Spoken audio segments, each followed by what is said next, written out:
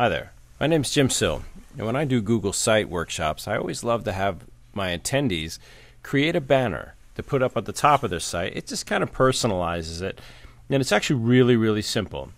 The first thing you need to do is go to a website like Picnic and create that banner. And a lot of times banners, like what I usually ask people to do is create a banner that's about 150 up and down and about 800 left and right. So basically it looks about like this, and it's 800 by 150, 800 by 150. And Picnic is great for this. You don't even have to have a picture. You can just use one of their stock photos. And so we're going to go ahead and take that and stick that at the top of our site just to make it look a little bit more personal. So to get started, what you need to do is have a Google site. Go to sites.google.com, create a site, and we're going to go ahead and embed this banner into it. Now, the title that you have usually doesn't look very hot. It's just part of whatever default this theme has. And so we want to add something to the top of it. And the way you do that is you go up here to More Actions here in the top right, drop down and choose Manage Sites. Now, when you get to the Manage Sites, you want to change the site appearance, so that's down here on the bottom left.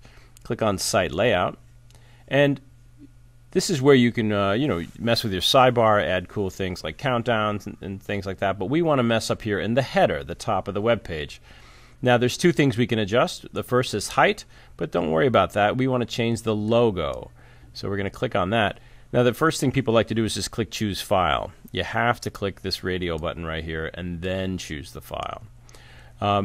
So I'll find that file on my desktop. It's right here, this Picnic banner, so hit Open.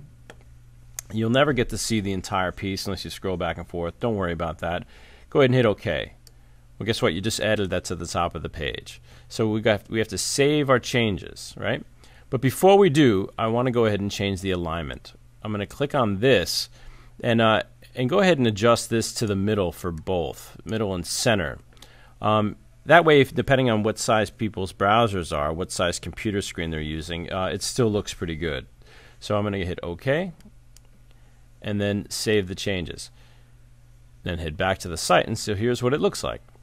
Not too bad. The one issue I have is the title is still there. So we want to get rid of that. And you go back in to Manage Site, from More Actions to Manage Site. And then now that's under General. Click on General and uncheck Show Site Name at the top of the page. Save your changes. Return to the site. You've got a nice banner ad that you made using Picnic. All right, well, thanks for watching.